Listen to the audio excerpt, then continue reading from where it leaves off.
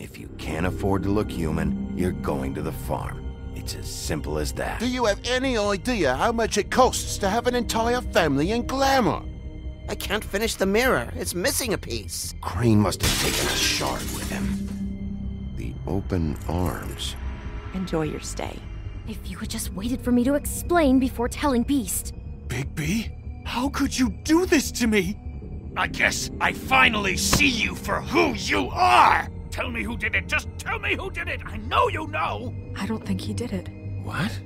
Look at him. Do you really think this man murdered these women?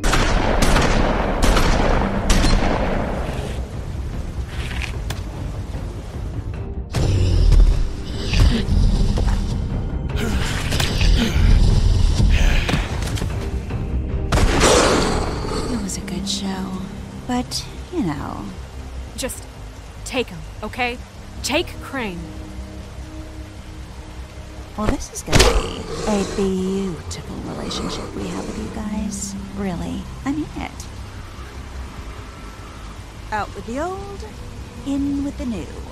Long live the Queen.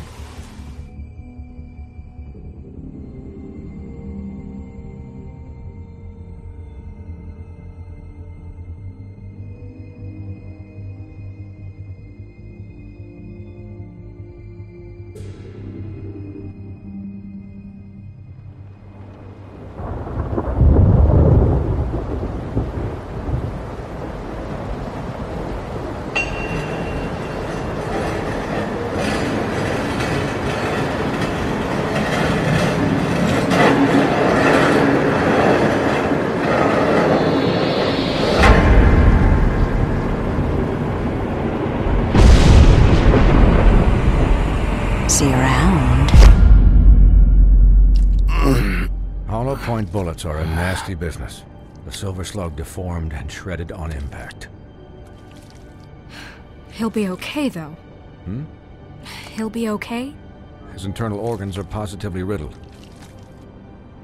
If I don't extract every single scrap of silver, he's liable to suffer some long-term toxicosis. Easy there. Try not to move.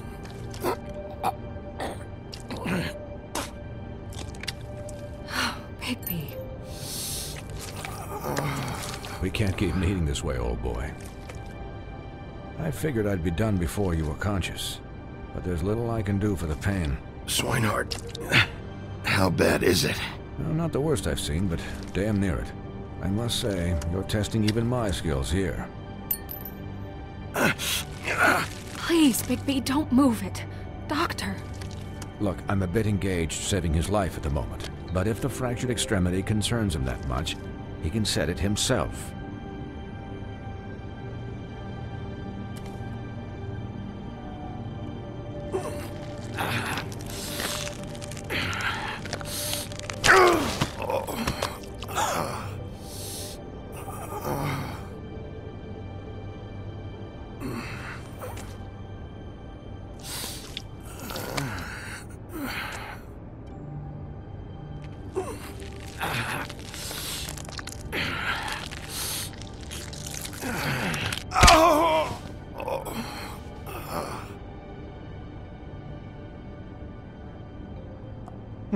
Not bad.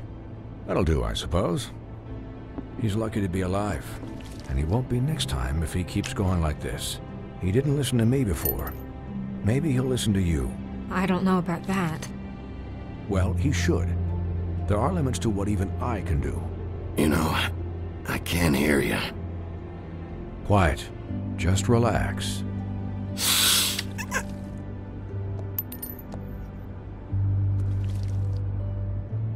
Excuse me, Miss White, but perhaps it'd be better if you gave me a few minutes to finish with him. I think I should stay, at least until he's out of the woods. Believe me, Bigby couldn't be in better hands, and I need the space to work, so if you wouldn't mind. Stick around, all right? I don't know if I trust this guy. Oh, please, I could do this with my optic nerve severed. We'll be done in a moment. Just please, give us the time.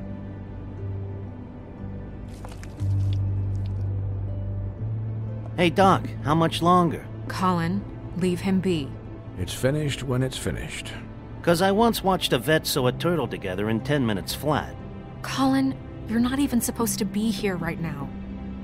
Oh, really? Where am I supposed to be? I'm here to take care of my friend.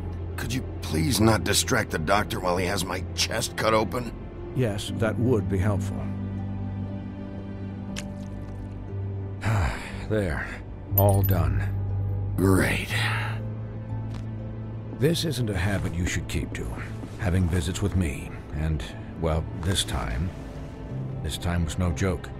Eat as many metal shellings as you see fit, but take just one more silver round near your heart, and the only place I'll be visiting you is the morgue.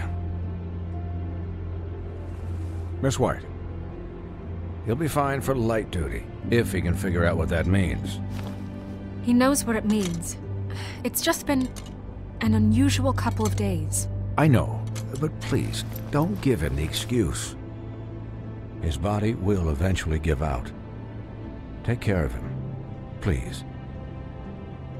I will. He'll need rest, I assume? Sleep mostly.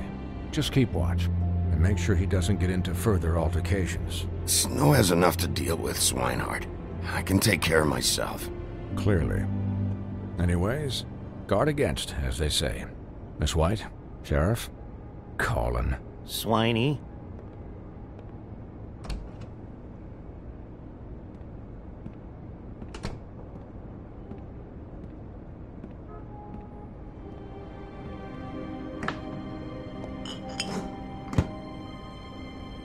So, how do you, feel? It's Bigby, Snow. He'll be okay. Hell, I seen him take worse. Not much worse. Don't worry about me, all right? I'll be fine. See? Strong as an oak, this guy. I'm glad you're not dead.